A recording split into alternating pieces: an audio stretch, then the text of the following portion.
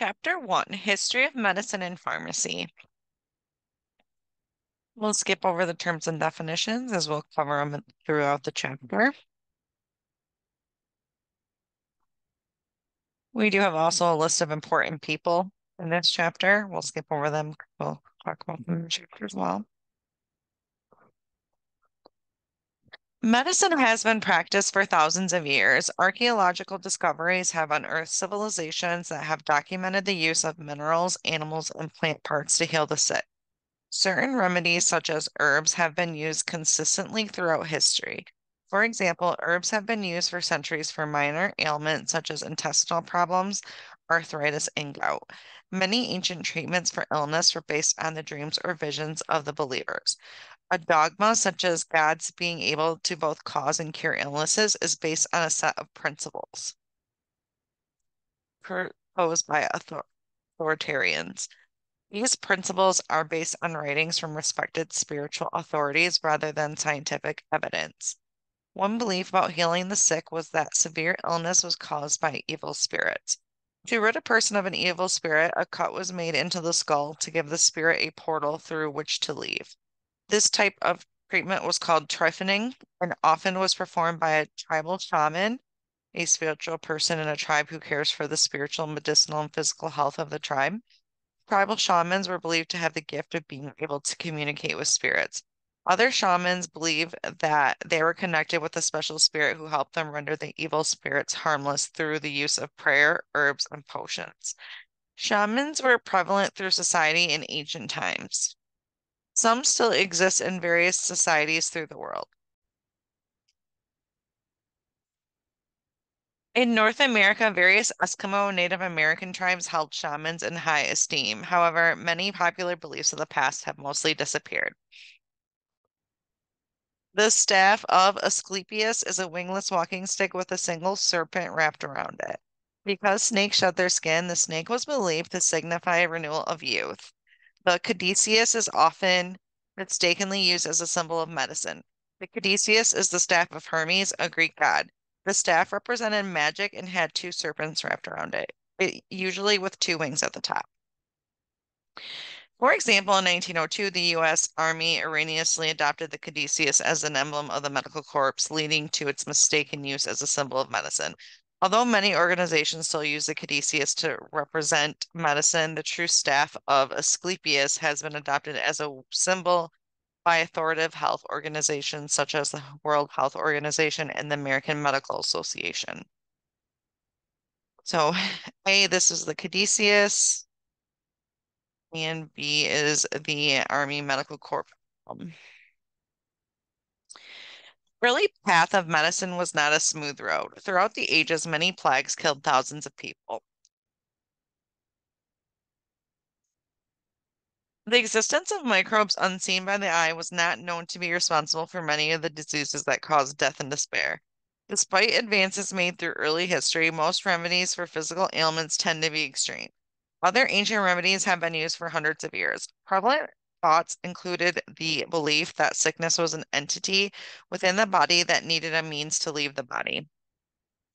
Another widely held belief was that spirits were responsible for illness. In many cultures, the most common form of treatment, prayer, has remained the only way to cure illness. Hippocrates, born on a small island of Kos near Greece, was a third generation physician. He taught at a school of medicine, which was one of the first medical schools established. He believed in the prevailing concept of that era. Life consisted of a balance of four elements that were linked to the qualities of good health. These four qualities were wet, dry, hot, and cold. In addition, he believed the illness that regulated from an imbalance of the four humors of the body system: blood, phlegm, yellow bile, and black bile. These four humors were linked to the four basic elements. Blood is air, phlegm is water, yellow bile is fire, and black bile is earth. Methods used to treat imbalance of the humors included bloodletting and natural laxatives. Hippocrates was responsible for many advances in the world of medicine. Some of his observations included the effects of food, climate, and other influences on illness. He was one of the first physicians to record his patients' medical illnesses. This new way of viewing the cause of illnesses eventually led to the belief that sickness originated from something other than the supernatural. Hippocrates believed that the spirit of the patient was just as important as the condition being treated, and he promoted kindness to the sick. He also believed in letting nature do the healing and promoted resting and eating light foods. He taught that doctors need to rebalance the four humors. Most of his teachings have been documented in a collection of books called the Corpus Hippocraticum. Although many of the writings are now thought to be from different authors, they still reflect the teachings of Hippocrates. Today's medical schools still use the Hippocratic Oath as part of their graduation ceremony. Box 1.1 presents a revised version of the Hippocratic Oath used today. The Hippocratic Oath outlines the physician's responsibility to the patient. Hippocrates practiced what he preached with respect to exercise, rest, diet, and overall moderation in lifestyle. Various records have documented his death as occurring in 377 BCE, whereas other records record his death as having occurred in 357 BCE. Because of the advances he promoted in the world of medicine, it is not surprising that Hippocrates is known as the father of medicine. Before the existence of Hippocrates and other innovative scientists, people believed that they were at the mercy of the gods or supernatural forces. We have the Hippocratic Oath in box 1.1.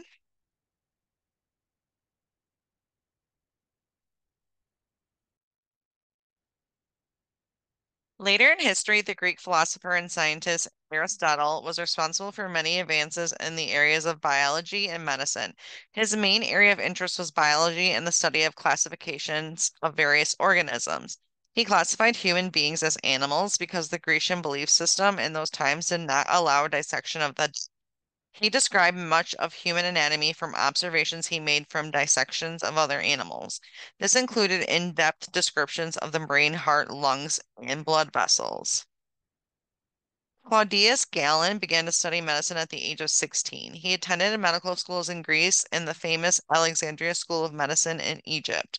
He later resided in Rome and was the personal physician of the Roman imperial family. Although he was born nearly 600 years after Hippocrates, he followed many of the same beliefs, such as eating a balanced diet, exercising, and practicing good hygiene. He contributed greatly to the study of medicine, writing more than 100 books on topics such as physiology, anatomy, pathology, diagnosis, and pharmacology.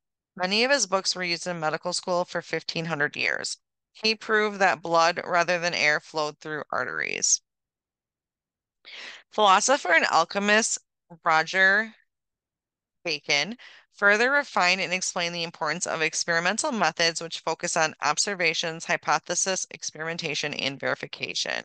During Bacon's time, most explanations are based on traditions, not fact.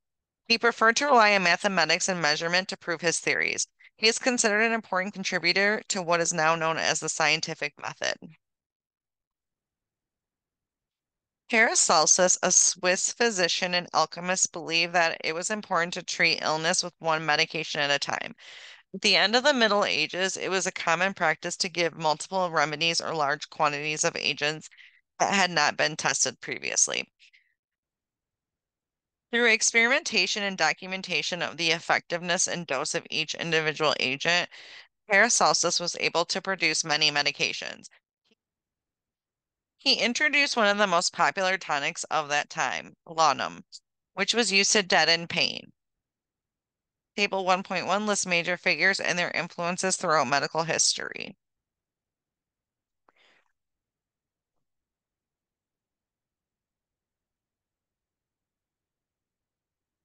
So one here, this might show up on E. Test or homework, quiz or homework. So Louis Pasteur established the germ theory of disease.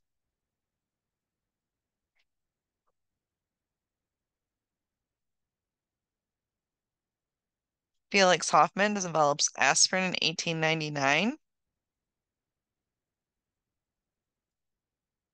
Sir Alexander Fleming discovers penicillin. Gerhard Dogemack discovers sulfonamides.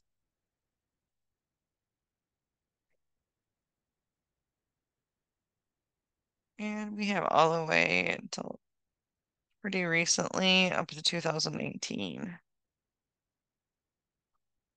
So we have cardiomobile. I'm sure some of you heard of.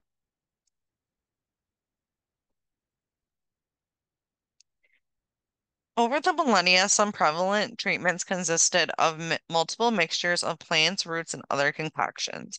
Digestion of the type of plant that resembled the organ affected by disease also was believed to cure illnesses. For example, those who lived with liver problems ingested a plant.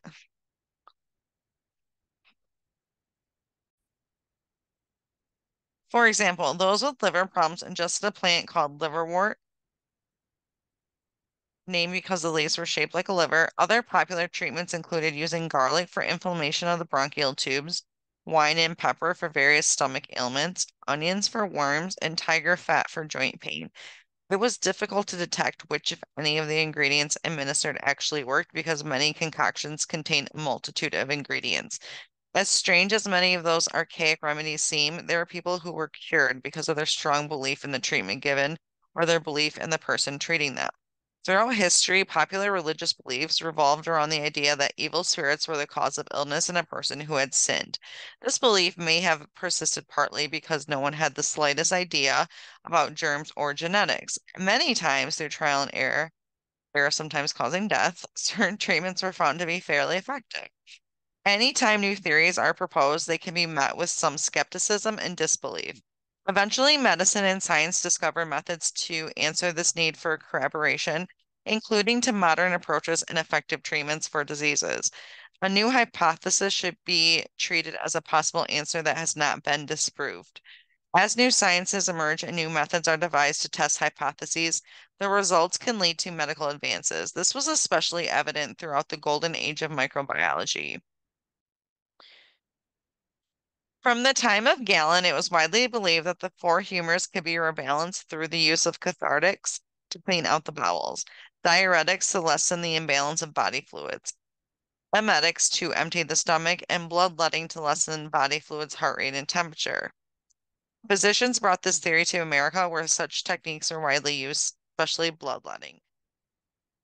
Bloodletting had its origins in Egypt more than 3,000 years ago and later spread into all areas of Europe through the Middle Ages.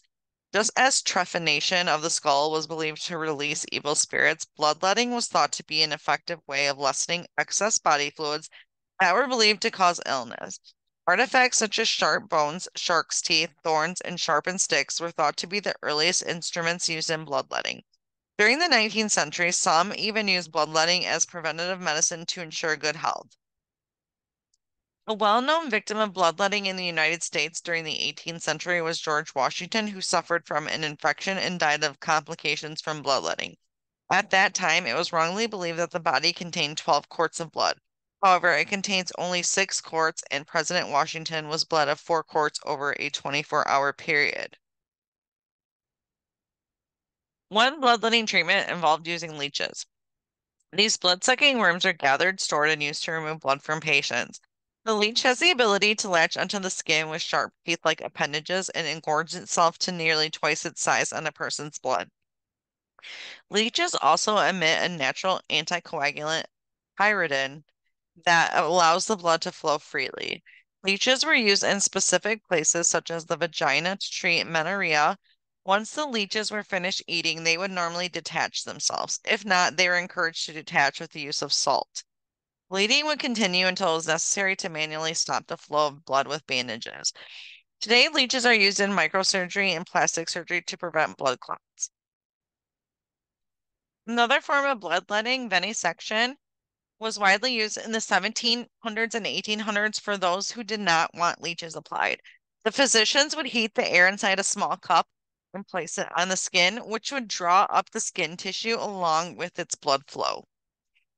At this point, a lancet would be used to cut into the skin. The cup would be removed and 1 to 4 ounces of blood would be collected. Many patients succumbed to this procedure until the early 1900s when this type of treatment was declared quackery. Fortunately, medicine did advance through the 19th century in many ways. Medical schools arose throughout Europe, especially in France and Germany. Many of the doctors trained in these schools came to the United States and brought with them this European influence in medicine. Medicinal recipes were written in Latin until the 1900s. Table 1.2 presents an example of a commonly compounded prescription. Because Latin was used in medicine and apothecary products, this order could be interpreted by most practitioners. Although there have been many changes in the accepted abbreviations and weights in medicine, the fluid ounce can still be seen on pharmacy bottles. Several important medical advances that have changed medical treatments and lengthened the human lifespan are listed in Table 1.1.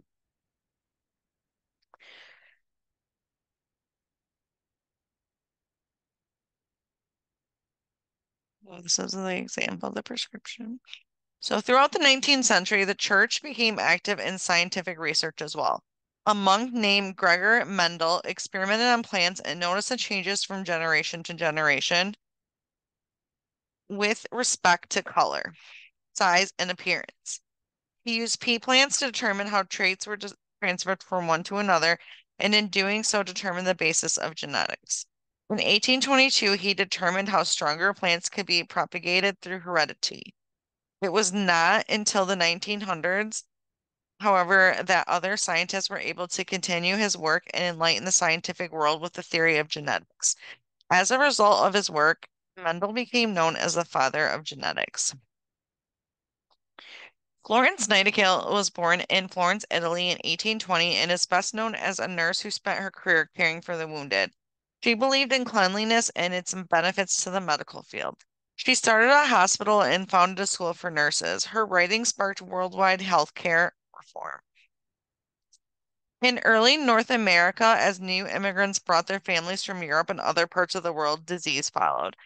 At that time, doctors were responsible not only for diagnosing conditions, but also for preparing the necessary remedies to cure patients.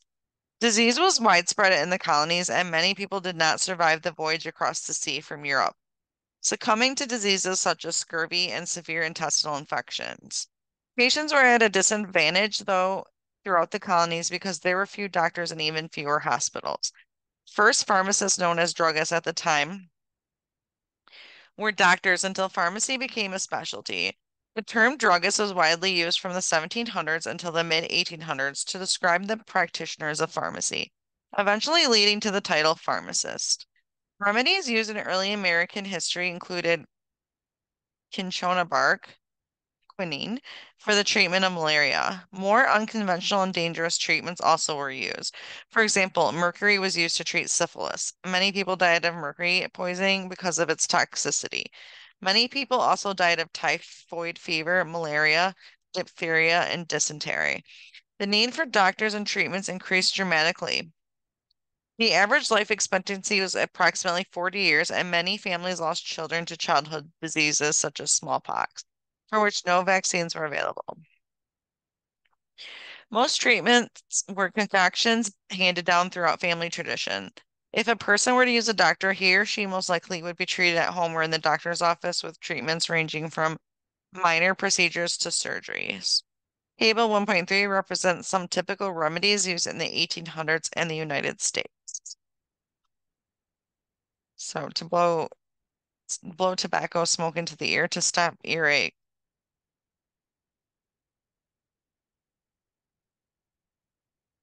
For worms, take a tablespoon of molasses and mix it with tin rust and ingest. There's some of those there. One of the most popular tonics made for medicinal use in the early United States contained opium and alcohol. Its effectiveness was surpassed only by its addictiveness. This tonic was given as a sedative and to dull the sensation of pain. Paracelsus introduced the opium alcohol mixture called laudanum in the 16th century, and laudanum was used as a medical remedy. It was used widely throughout Europe in the Victorian era. During the Civil War, laudanum not only was used to treat painful wounds from the battlefield, but also found its way into households throughout the United States for less severe problems. Laudanum was used mostly by white, middle class, upper class women for a host of problems, including nervousness, diabetes, diarrhea, gastric problems, menstrual pain, and even morning sickness. Laudanum was also used to calm screaming babies. Individuals became addicted at an alarming rate. Many mortalities and miscarriages were attributed to this agent. Even though it was well known by the 18th century that opium and alcohol were addictive, alternative remedies were hard to find. Box 1.3 presents an example of a laudanum recipe from 1669 that was used as a remedy for dysentery. Another alcohol-based liquid was absinthe. The herb Artemisia absinthium was mixed with alcohol and other additives. Absinthe was served with water and sugar and was purported to rid a person of tapeworms, among many other ailments. Here's that laudanum recipe from 1669. Opium has a long history for medicinal release of pain and recreational use. Opium is a byproduct of the plant commonly known as the opium poppy. The sap is taken from the head of the poppy. The raw opium is then precipitated from the sac. The result of this process is a potent drug that causes an analgesic effect.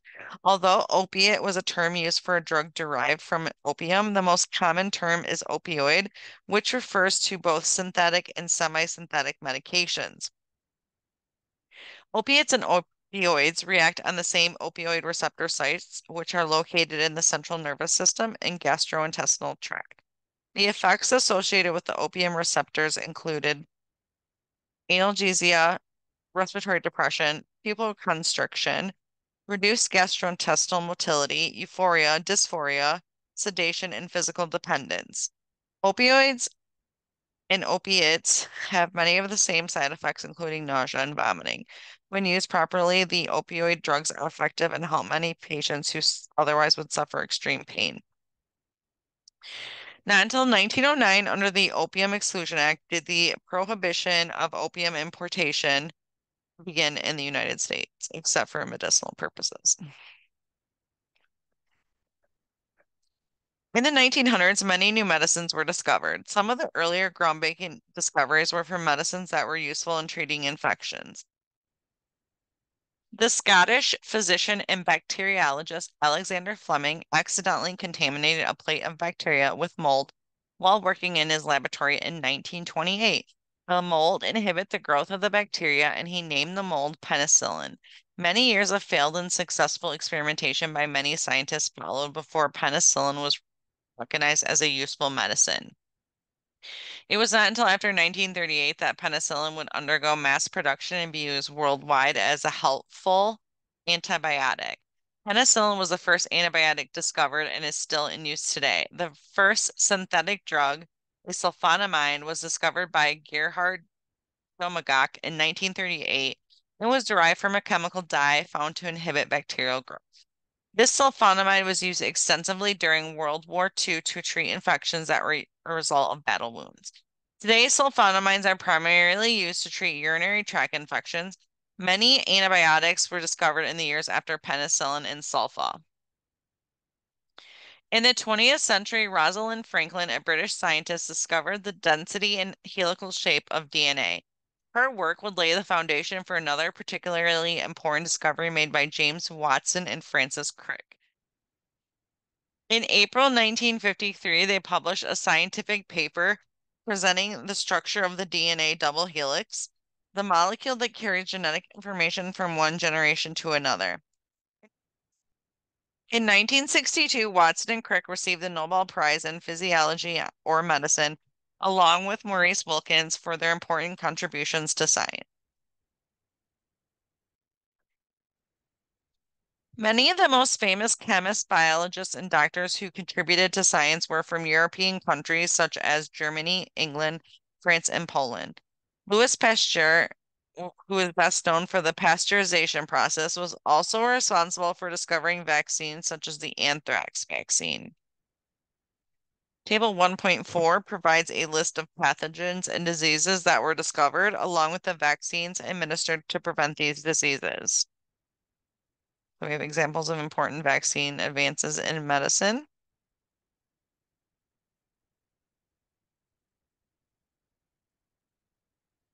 And kind of interesting to go to the recent ones. We go up to 2019 here. So We don't have COVID or anything like that yet on this book since it was published before them. Many archaic treatments fell out of favor during the middle to late 19th century, yet certain ones prevail. For instance, patients are bled daily in all types of medical settings. For example, if a physician orders a blood test to be done on a patient, up to 30 ml of blood will be taken from the patient's vein. This, of course, is used to diagnose an illness rather than as a curative measure. Yet these techniques originated in the distant past, and today no one would question such a technique. The disorder hemochromatosis is a hereditary condition in which the body absorbs too much iron, which is stored in organs and can cause serious damage. The current treatment for this disorder is to remove blood on a regular basis. The U.S. Food and Drug Administration, the FDA, was approved the use of both leeches and maggots in the medical setting in 1976. This may seem strange and not much of an advance in medicine. The origins of this type of treatment stem from research in the repair of tissue that has been severely damaged, such as that found in patients who have undergone reconstructive surgery or skin grafts or patients with infections. Surgical reattachment of veins can result in coagulation before blood flow is reestablished to the affected part, thus killing the affected tissues. Leeches are used to siphon excess blood from the area and prevent coagulation from taking place too soon. They are applied one at a time over 20 minutes for up to 2 days as necessary. Leeches are cared for and stored in the refrigerator in the pharmacy. They may not be the first choice of a physician, but they have been used in many cases successfully as a means of avoiding amputation. Because dead skin is the main dietary intake of magnets, they can be used to remove dead skin. Antibiotics are normally used as the first course of treatment. However, when they are ineffective, physicians have used maggots to do the manual work of restoring the wound to a recoverable stage. Maggots not only eat the dead tissue, they also have the ability to kill the bacteria that are the cause of the infection. Treatments involving both leeches and maggots are very inexpensive compared with other treatments. Other remedies are being studied, such as the honey produced by some bees. The medicinal attributes of this type of honey include the ability to heal wounds. Manuka honey keeps the wound moist, is bacteria-free, and has a high sugar content, along with minerals, vitamins, and amino acids that may promote healing. In 2007, the FDA and Health Canada approved its use for wounds and burns. In 2010, it was approved to treat leg ulcers and diabetic foot ulcers. In 2012, the FDA approved Manuka honey wound dressings to be sold over the counter to treat abrasions, lacerations, and minor cuts. As medicine advances, it is wise not to forget the past because many historical treatments and remedies may be the answer for future cures. Pharmacy plays a part in both the historical and future advances in medicine and treatments because the roots of medicinal knowledge run deep. The expanding population and the subsequent increasing need for trained medical personnel influence the need for specialists such as veterinarians, eye doctors, and pharmacists. In addition, the shipping of medicines to America from England was becoming difficult as the colonies separated from England. After the Civil War, apothecaries, which are pharmacies, began to emerge in towns across America. Manufacturing plants were built and people were trained to prepare medications accurately. As the physician's role changed from distributing drugs to diagnosing disease and performing surgery, the role of the pharmacist emerged. The first pharmacy school opened in 1821 at the College of Pharmacy and Sciences in Philadelphia. The school is now called the University of the Sciences in Philadelphia. Through the 1800s, pharmacists compounded nearly every drug ordered by physicians. Various sizes of ornate apothecary jars were used to store herbs and ingredients. The instructions for preparing remedies were contained in medical recipe books. Ingredients such as chalk for heartburn, rose petals for headaches, and oils, herbs, and spices filled containers in the apothecary. Although many of the ingredients in early compounded remedies are no longer used, several are still in use today, such as aspirin, digoxin, and others. Another type of interesting container associated with the pharmacy was the show globe. Snow globes have been the beacons for pharmacy dating back as far as the early 1600s. It is thought that they were placed in the apothecary stores of the town to let visitors know the status of the health of the town. Red meant there was illness or that the town was in quarantine because of disease, whereas green meant the town was healthy and thus it was safe to come into the town. It also said that signs are posted on the doors of contagious individuals rather than relying on the globes. Decorative globes show patrons the pharmacist's competencies in chemical mixtures. This was done using various liquids of differing densities, causing a layered effect. These types of jars are now displayed in many pharmacies along with other artifacts from the past. So yeah, I'm right up here. Oops, it's blocking it. Get what I mean? The first pharmacy managed by a registered pharmacist opened in New Orleans in 1823. Starting in the mid 1800s and early 1900s, the soda fountain became an extension of the town drugstore. The first soda fountain pharmacy opened in the mid 1800s and they gained popularity in the early 1900s.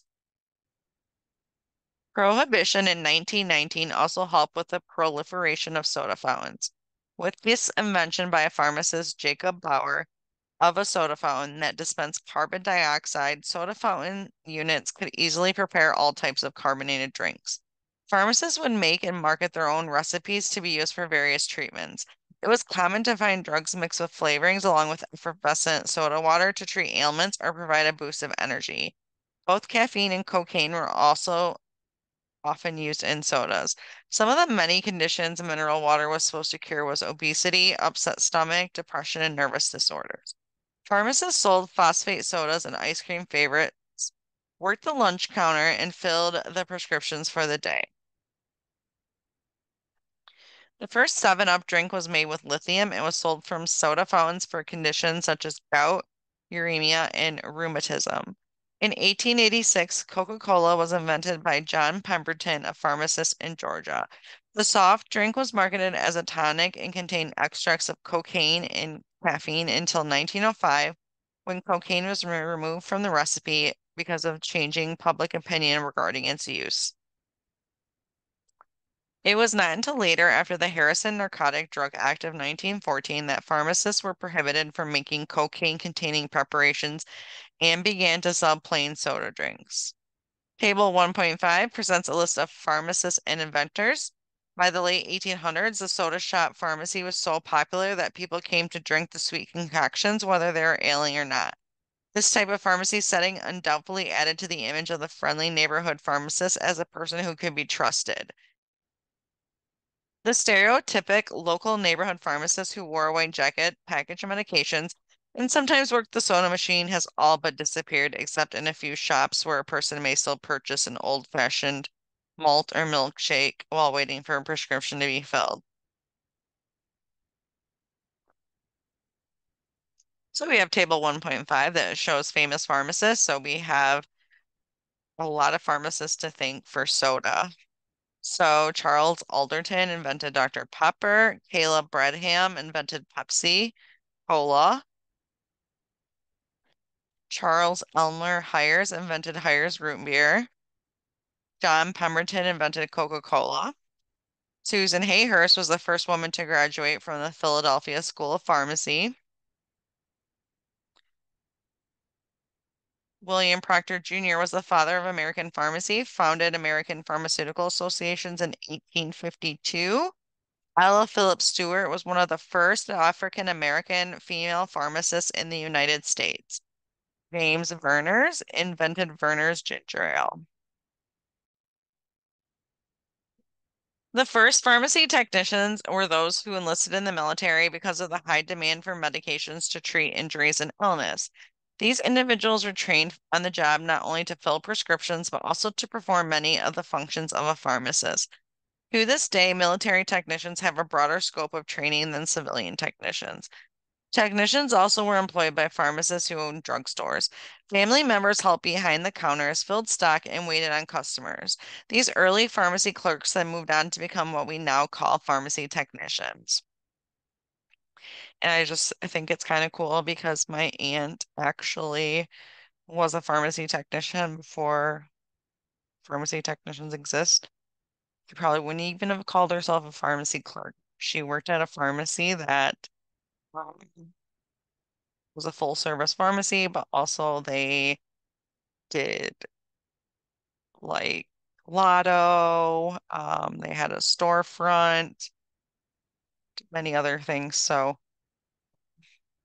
I used to go and visit her there, so it's kind of interesting that those type of settings are kind of gone now. An urgent need for standardized training arose in the 1960s as a pharmacist organization, such as the American Society of Health System Pharmacies, so the ASHP, our accredited board, the Michigan Pharmacists Association, the MPA, and the American Pharmacists Association, the APHA, realized that technicians would be able to better serve the patient with additional training. Technicians play such an important role in the healthcare of patients that it is important for them to understand all aspects of the required tasks in the pharmacy. At the first conference on pharmacy technicians held by the ASHP in 1988, many of the topics involved pharmacy technician training. Although other aspects of the pharmacy setting, such as the lack of technician involvement in the workplace, were also discussed. In 1995, the Pharmacy Technician Certification Board was formed, which was responsible for creating a national examination for technicians. Although the transition from clerk to technician is fairly recent in history, forecasts indicate that the pharmacy technician will play a critical role in the future pharmacy setting. New job positions are constantly being created for technicians who have the necessary skills and knowledge to fill them. So, yes, there's a lot of non-traditional pharmacy roles that are now being offered, and it's just amazing and awesome to see the way that you can take your career now. Clinical technicians now assist the pharmacist with a variety of tasks, such as anticoagulation monitoring. They also may manage the automation and pharmacy coordination systems in certain pharmacies. Table 1.6 presents an outline of the important chronological events that have transformed the position of a pharmacy technician into its current role. So back and started in 1940, the origins of a training program for technicians are established by the U.S. military.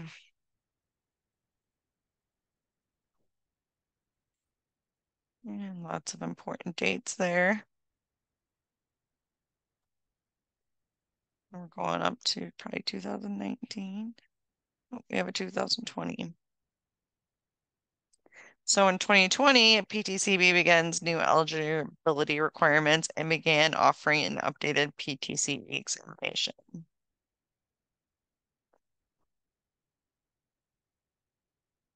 As of December 31st, 2019, the PTCB had certified more than 706,000 technicians nationwide.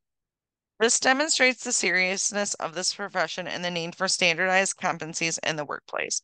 Up until the PTCB examination was established, most technicians had a high school diploma, although it was not mandatory. Also, background checks were not done in every state. After the PTCB was established, not only were educational standards instituted, but also salaries were increased for many certified technicians. Attitudes have changed over time as well. Technicians once were viewed as incompetent in many areas of pharmacy, but nonetheless a threat to replace pharmacists with cheap labor. Views now have changed because even with the increase of technicians in the workplace, pharmacists still are in high demand.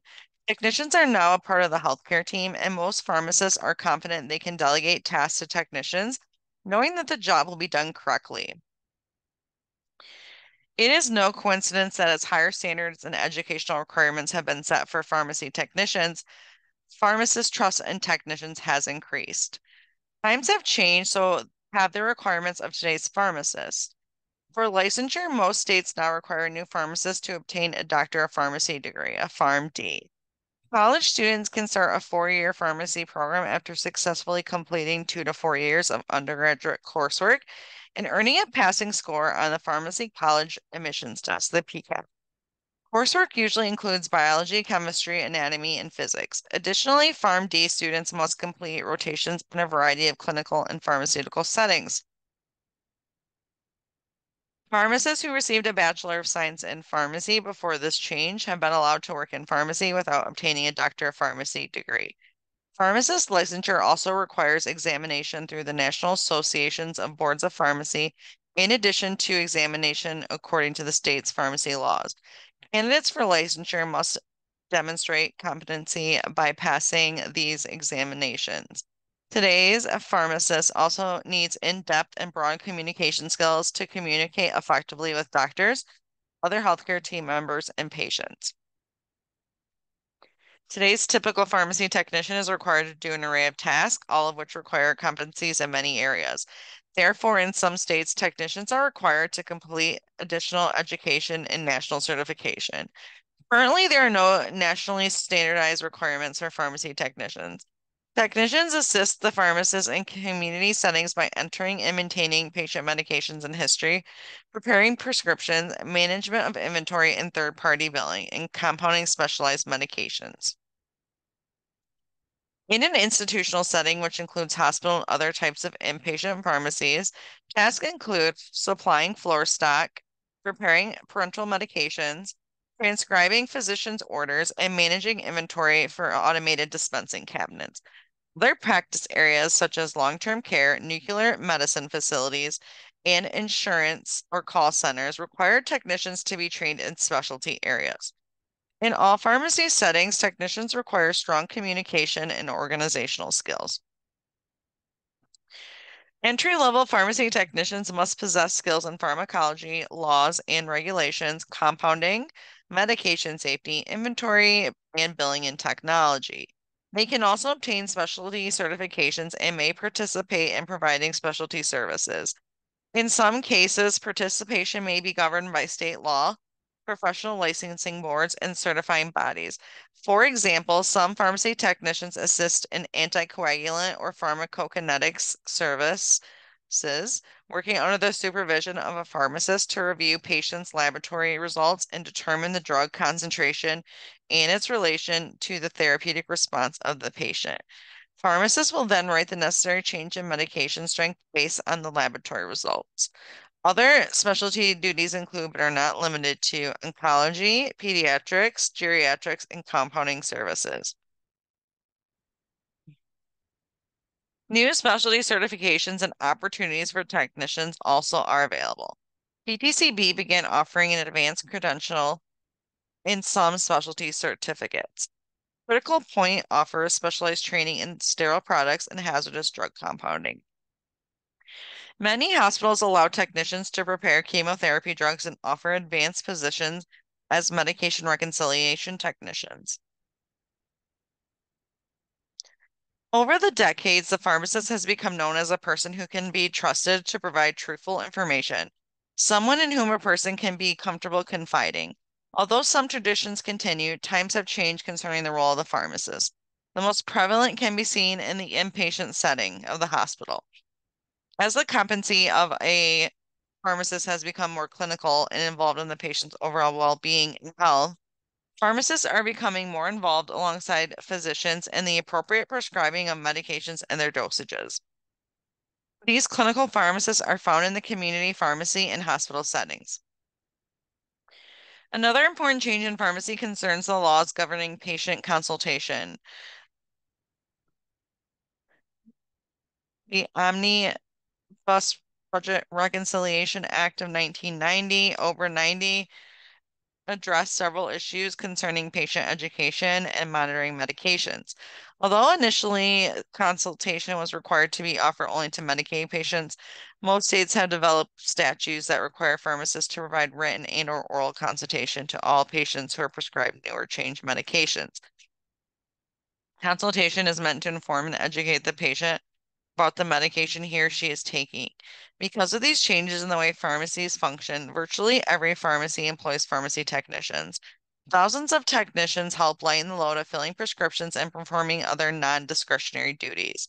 Therefore, it is important for the patient to be able to trust a technician to provide the best care by filling the correct medication and referring the patient to the pharmacist for appropriate counseling. Most pharmacists agree that it is important for pharmacy technicians to maintain a standard of knowledge about pharmacy practice.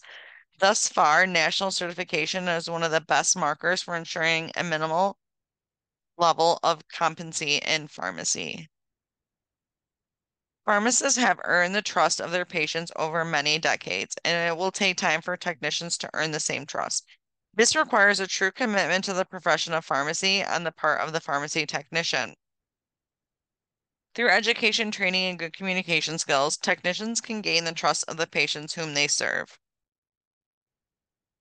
In the new millennium, with the roles of pharmacists and technicians becoming more clearly defined, new concerns arise. We must be aware that just as the advances of medicine through the ages met with much resistance, so has the profession of pharmacy.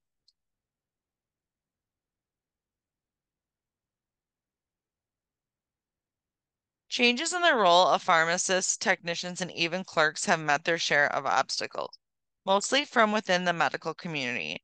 Some physicians are not eager to have pharmacists writing orders, even if the medications are simple. Likewise, technicians have been perceived as posing a threat to pharmacy. Some pharmacists think that technician may take jobs away from pharmacists or may increase the pharmacist's liability if someone who is not properly trained makes a mistake. Therefore, there is disparity across the United States regarding the duties of a pharmacy technician. In some states, pharmacy technicians limit duties to a clerical level. In other states, technicians required to have training and or be certified as pharmacy technicians before they are employed. All technicians must be aware of the laws in their state. Each year, pharmacies are requiring a certain level of education from their technicians. This in turn allows for the expansion of job opportunities and possibly higher pay for the technician. Technicians' duties continue to expand and change. In some pharmacies, technicians regularly enter new prescription orders into the computer. This task previously was done exclusively by a pharmacist. The pharmacist is moving into a more highly clinical role, not only counseling patients, but also working with the medical staff.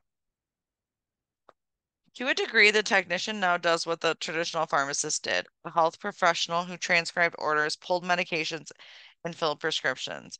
Advanced pharmacy technicians who have additional education may perform tasks that require more responsibility, and some organizations and colleges are offering specialized training programs for pharmacy technicians. Education in medication history, inventory management, quality improvement, immunizations, specialty compounding, and analysis are just a few of the specialty roles being offered for technicians. And do you remember these key points?